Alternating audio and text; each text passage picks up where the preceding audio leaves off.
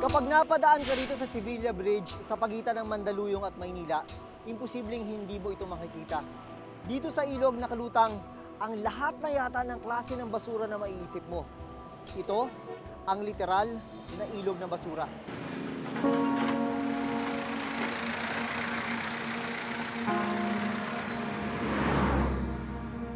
Sa gilid ng Sevilla Bridge, nakilala ko si Joel Pasaw. Mahigit 20 taon nang nakatira sa gilid ng tulay. Nasaksihan daw niya kung paano lumala ang pagdami ng basura dito. Araw-araw yan, lagi kita marumi ang ilog. Lagi may basura. Maraming administrasyon na dumaan. Ganyan pa rin yung ilog niya. Kulay itim. Pero matatanda, kulay yan. Kapit ko yata yung tubig nung araw. Paninis daw nung araw.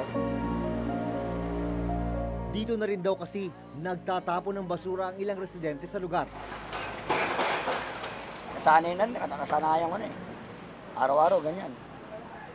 Kada labas ako, papasok, ganyan pa rin. Sanay na rin ako. Parang nga hindi nauubos yung basura, merong inaagos eh. Nang puntahan namin ang lokal na pamahalaan ng Mandaluyong City, sinabi nilang hindi lang sa kanila nanggagaling ang mga basurang naitapon sa San Juan River dahil may iba pang mga syudad na dinadaluyan ang ilog. Hindi ho namin tinatanggi, parte ang Mandaluyong nung ibang mga duming nanggagaling doon. Pero kung pag-aaralan po ang kahabaan ng San Juan River, halos kulang-kulang 1 kilometro lang po ang nasasakupan ng Mandaluyong City sa San Juan River. Ang San Juan River dumadaloy sa 4 na syudad sa Metro Manila, kabilang na ang Mandaluyong City, San Juan City, Quezon City at Maynila. Nang baybayin namin ang ilog, may ilan di mga gusali na dito direktang nagtatapon ng dumi. Nitong Martes, ilang tauhan ng MMDA ang naabutan naming naglilinis sa ilog. Pero marami-rami pa ang kailangang linisin. Hindi nila natapos ngayong araw ang paglilinis sa ilog. Meron pong nilatag na programa doon para i-trap yung mga floating waste accumulated along San Juan River. Doon po ang pinakamababang elevasyon na pwedeng maaari namin na hanguin ang mga basura na naiipon along San Juan River.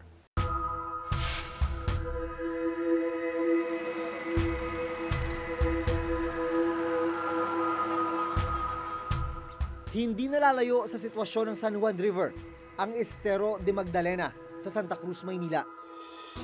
Nangingitim na ang tubig. Halo-halo ang basura.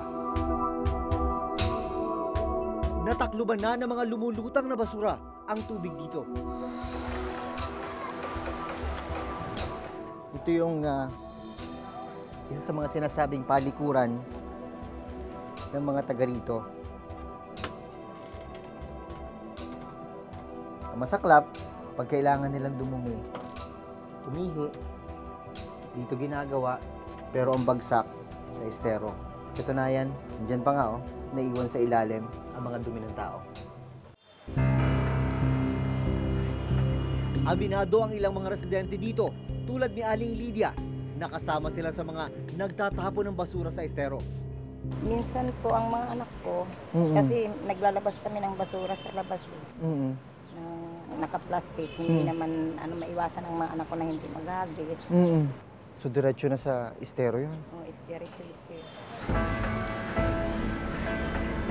Naaalala pa raw ni Aling Lydia kung gaano kalinis ang Estero de Magdalena noong araw. Dati po kasi tumatakbo ang tubig niyan, malinaw na malinaw. Halos may mga dalag pa nga dyan at saka hito eh. Pag umuulan nga, may naliligo pa eh. Dumarating ba sa puntong mas mabaho talaga yung amoy niyan? Pag napuno talaga siya ng amoy, sumisipaw talaga ng husto. Kasi dyan na rin yung kubeta eh. Naabutan kong naglilinis ang ilang tauhan ng MMDA. Bukod sa halo-halong basura, makapal na burak ang nakuha sa estero. Gano'ng kadaming basura nakukuha nyo rito araw-araw? Marami. Dami. Nawala lang yung amoy. Sanay na eh. Sanay na kayo sa amoy? Siyempre, lilinisin mo ngayon. Pagbalik nyo kinabukasan, madami na naman yan. Paulit-ulit lang. Lahat na yata ng klase ng basura, lahat ng klase ng dumi nandito sa esterong ito. Plastic, kahoy, minsan, ayan, dumi ng tao nakabalot sa plastic. Mahalagang malinis ang mga basura sa mga estero at ilog. Kung mangyayari kasi ito, maayos na dadaloy ang tubig sa mga estero at ilog patungo sa karagatan. Pero kung barado ang mga daluyan ng tubig, hindi malayong umapaw ang tubig na nagiging sanhi ng pagbaha. Ang mga naipon na basura sa Estero de Magdalena, dito muna sa pumping station sa Vitas Tondo, pansamantalang itinatambak. Ang pagtatayo at pagpapagana ng pumping station ang isa sa mga paraan para malinis ang mga daluyan ng tubig, gaya ng narito sa Vitas Tondo sa Maynila. Ang papel ng pumping station ay siguruhin na hindi masyadong tataas yung level ng tubig sa ilog. Kasi kung hindi ma-pump out yung tubig papunta sa dagat, tataas yung level ng tubig sa ilog at dito na nagkakaroon ng pagbaha sa maraming bahagi ng Metro Manila. Ang problema, maraming pagkakataon na nasisira yung mga pumping station dahil sa sobrang dami ng basura.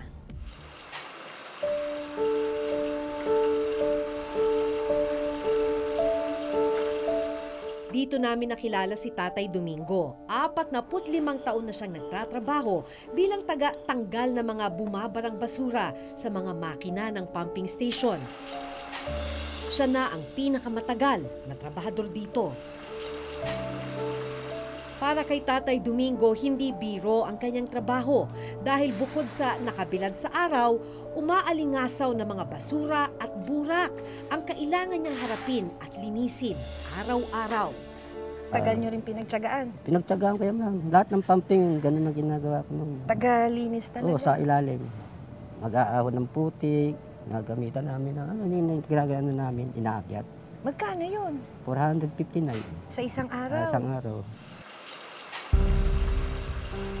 Panawagan niya, sana'y matuto ang lahat kung saan dapat itapon ang basura. Ang tanong, iniisip nga ba natin kung saan napupunta ang bawat basurang itinatapon natin? Walang katapusang basura yan. Wala, hindi matatapos ang basura niyan. Ikaw lang mananawa sa trabaho. Hanggang malakas ka pa, sige. Pagka nanghina, wala na.